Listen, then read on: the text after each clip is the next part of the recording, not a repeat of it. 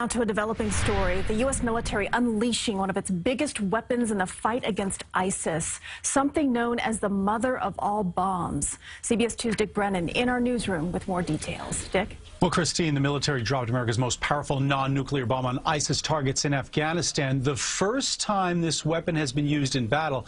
The target, an ISIS underground complex. Everybody knows exactly what happened, and what I do is I authorize my military. We have the greatest military in the world, and they've done a job as usual. President Trump reacting to the combat use of the most powerful non-nuclear bomb in its arsenal, shown here in file tape. The 11-ton bomb was dropped on ISIS forces in Nangarhar province in the eastern region of Afghanistan near the Pakistani border.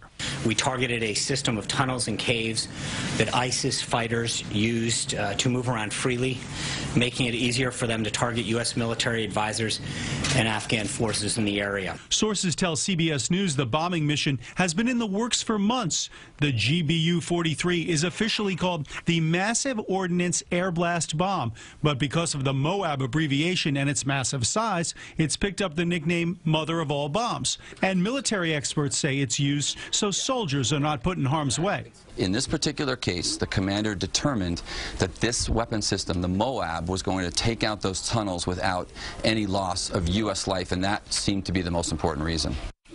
Now, it's not clear whether anyone was killed on the ground. The military is currently conducting an assessment, and the Pentagon is reviewing whether to deploy additional trainers to Afghanistan to help bolster U.S. allies there. In the newsroom, Dick Brennan, CBS 2 News.